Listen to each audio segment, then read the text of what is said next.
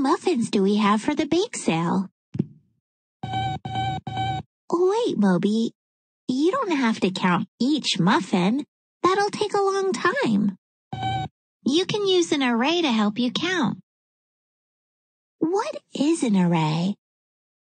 An array is a set that shows equal groups in rows and columns.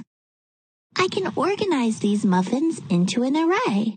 I can group them into 3 rows with 2 muffins in each row. Or I can group them in a different way.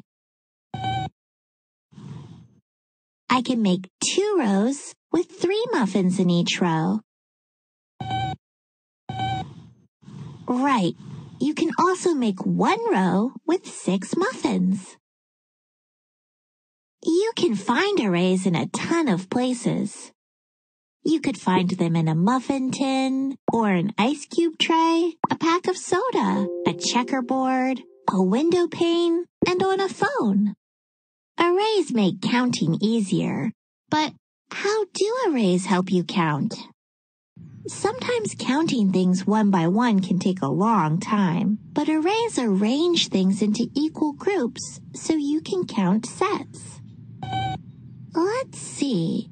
There are 2 rows of daffodils, and there are 4 daffodils in each row. You can write a number sentence to find the total number of daffodils. 4 plus 4 is equal to 8. There are 8 daffodils. It's faster to add doubles than to count each flower one by one. There are 3 rows of tulips, and there are 3 tulips in each row. We can add to find the total. 3 plus 3 plus 3. Let's see. 3 plus 3 is equal to 6, and 6 plus 3 is equal to 9. Arrays can also help you multiply.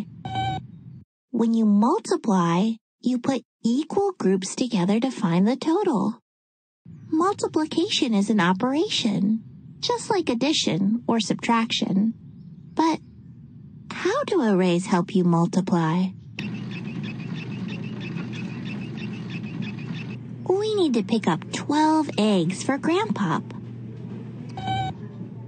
How many eggs are in there, Moby? There are 2 rows, with 3 eggs in each row.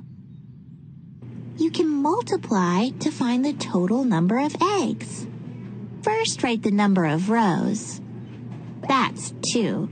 Then write the number of eggs that are in each row. That's 3. The X symbol means to multiply. This number sentence tells you that there are 2 sets of 3. So the answer is 6. There are 6 eggs in that carton. Nope, it really doesn't matter what order you multiply, Moby. An array of 2 rows with 3 in each row is the same as an array with 3 rows with 2 in each row.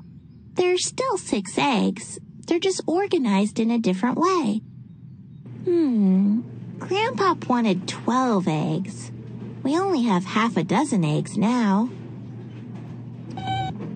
Let's see. There are 2 rows of 6 eggs. That means there are 2 sets of 6. So 2 times 6 is equal to 12. That's exactly how many eggs we need.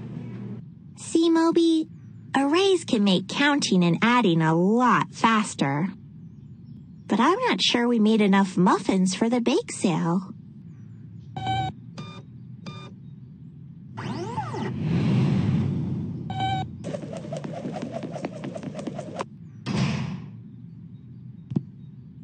I think that's enough, Moby.